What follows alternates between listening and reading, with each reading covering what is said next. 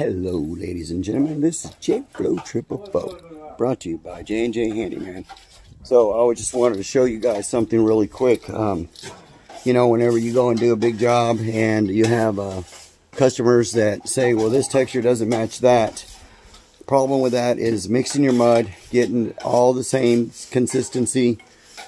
Because if you have one thicker than the other, you're always going to get a different type of texture. So one of the things that we've learned, years of experience, Dwight preferably is the one of the good handymans, but what he did is he basically got a tape measure, and you can buy these 5-gallon buckets with measurement lines on there. And so basically all he did was he marked these lines. I don't know if you can see them right here. What'd you do it at, every 2 inches? At every 2 inches. And so you fill up your cans all the way to the top.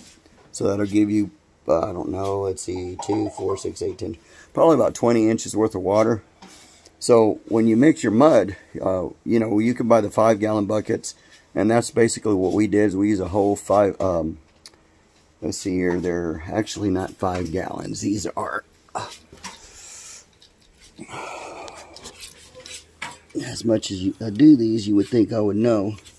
4.5 gallons. So one of these cans holds 4.5 gallons of mud.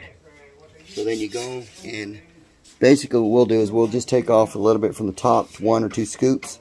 Then we'll go and we'll add the water accordingly, whether it's 2 inches, 4 inches, depending whether the customer wants a thin Spanish drag versus a heavy duty or heavy texture of Spanish drag. But the more water, the lighter your texture. So we are doing most of the jobs that we do Spanish drag textures with orange peel up on the ceilings. Unless the customer otherwise wants Spanish drag on the ceilings, we'll do, you know, everything Spanish drag. So it just depends what the customer wants. It's very seldomly do we get jobs that are crow's foot, or there are just so many different ways of applying texture. But when you're going to use a compressor, we do have this tech spray. It's made by Graco.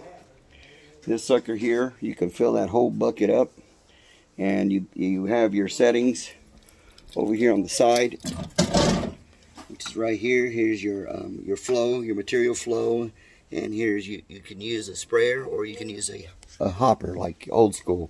Get a compressor, your hopper. One of the features that this thing provides is this little silver bracket. I mean, this silver ball.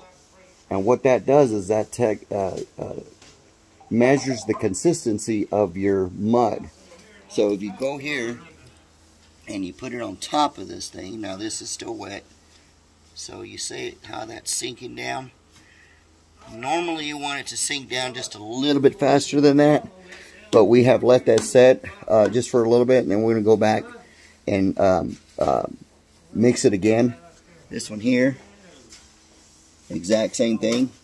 So you're going to get the exact same results because we have applied the exact same amount of water with the exact same amount of mud, or joint compound rather.